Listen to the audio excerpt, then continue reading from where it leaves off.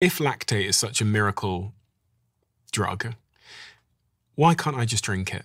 Why can't I just get a shot of lactate versus having to go through vigorous interval training? It's a great question, Stephen, because there have been studies that have been done looking at, for example, traumatic brain injury patients, so people that have undergone some sort of head trauma.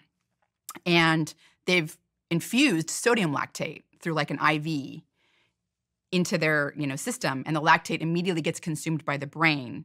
And it's been shown to improve their recovery. So it's called the Glasgow score. You may have heard of it, but it's kind of essentially this battery of tests that's done to sort of assess how someone's recovering from traumatic brain injury. And the sodium lactate does improve that. So you can find out there, different types of lactate that you can consume. Mm-hmm. And theoretically, it should help. But what happens is when you consume the lactate actually gets used by the gut.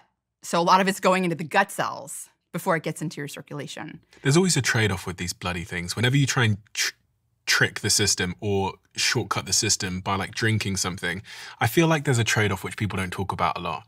Well, the thing is that it is good